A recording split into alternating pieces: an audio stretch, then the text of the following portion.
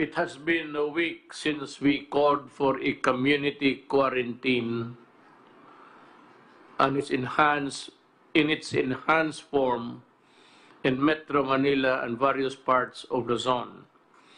We in government continue to respond to the public needs, mobilize resources, and oversee developments.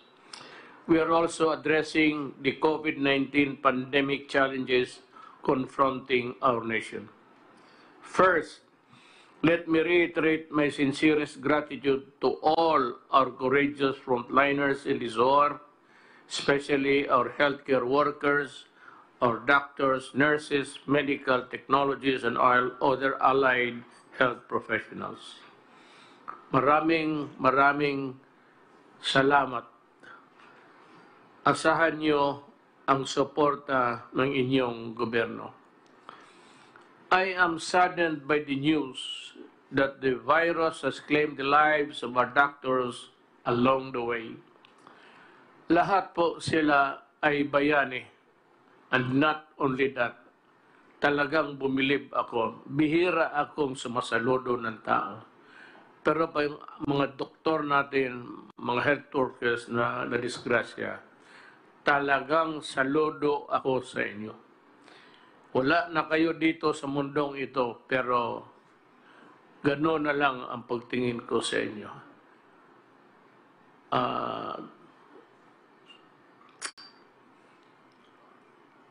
To the able officials and staff of the Interagency Task Force on Emerging Infectious Diseases, thank you for staying on top of the situation. To the brave men and women of the Armed Forces of the Philippines and the Philippine National Police, thank you as well for ensuring peace and order in these trying times. I also thank the rest of the frontliners to ensure that the basic services are provided to our people, from those manning various government agencies, groceries, banks, food establishments, and delivery services, among others. Maraming salamat po.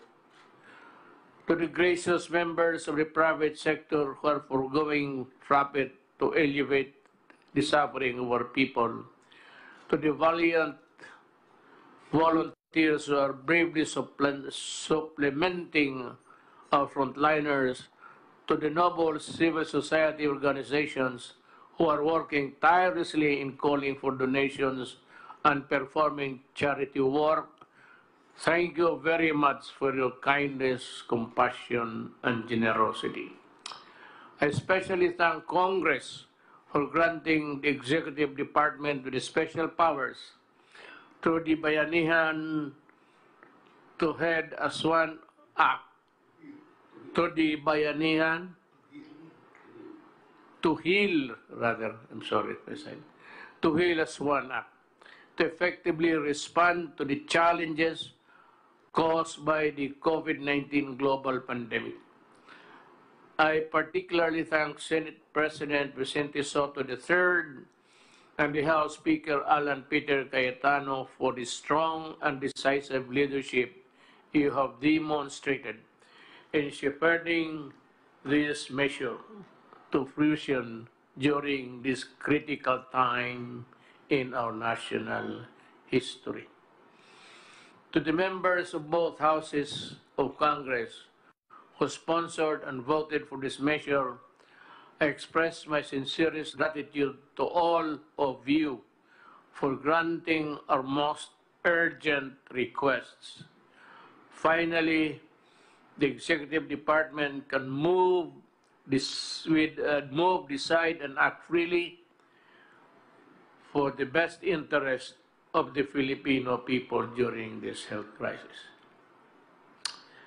The Department of National Defense and the Department of Interior and Local Government, along with the Armed Forces of the Philippines and the Philippine National Police, are now ramping up the implementation of the National Action Plan, or NAP, as we speak to reinforce the efforts of the Department of Health in containing COVID-19.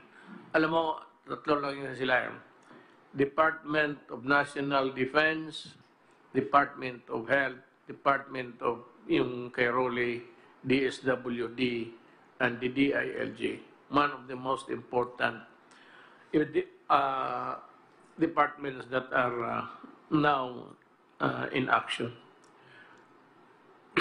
Reports on our progress of the National Action Plan will be given regularly by the Secretary of National Defense, serving as the National Action Plan Chair, with the Secretary of Interior and Local Government as Vice Chair.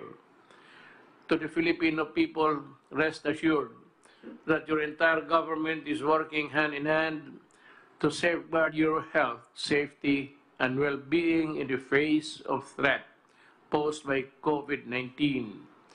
We will address all the different issues brought about by this pandemic, as well as to ensure the protection of all our people, especially those who are serving in the front lines. Supplies of food, water, and other essentials will be provided to you throughout this ordeal. Financial assistance will also be extended, especially to those in the margins and the vulnerable groups. Halos lahat ho makatanggap. Ay, hindi naman lahat yung kagaya ni Bongo. Hindi naman niya tanggapin yan. Gagawin namin ang lahat. Hindi namin kayo pababayan. I now call on every Filipino to participate in this war by following the guidelines and set the national government and your local officials. Nothing is more important than your cooperation.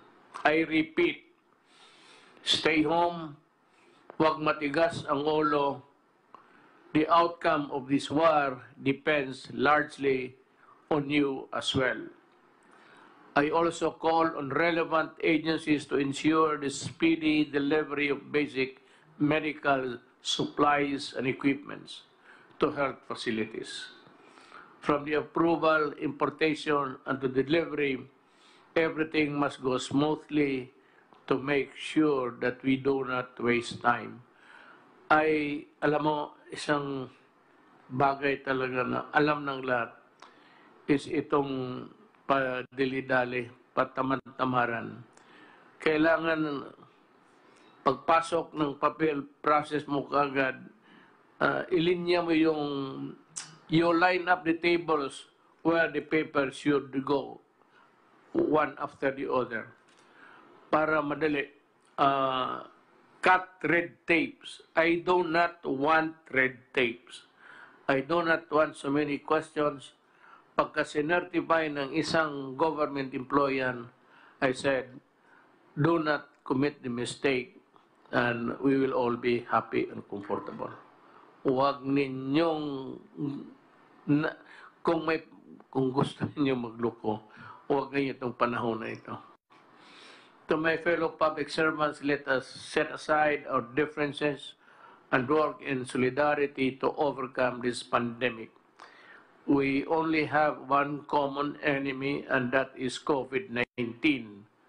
Our transparency, integrity, accountability, and responsiveness are needed, and I expect all of you to exercise all these in safeguarding our fellow Filipinos. As President, I assure the public that the government will be on top of this situation at all times. We will not leave anyone behind. Sabay-sabay natin labanan ang COVID-19 para sa kabutihan ng lahat. I ask the entire country for your patience, understanding, and utmost cooperation. With your support, I am confident that we will emerge triumphant. Nothing is more formidable and resilient than the Filipino spirit.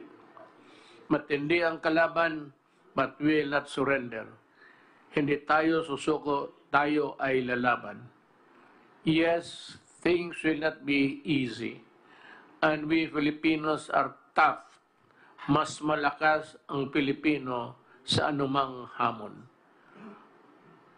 Now we all must do what we can and must para sa ating bayan.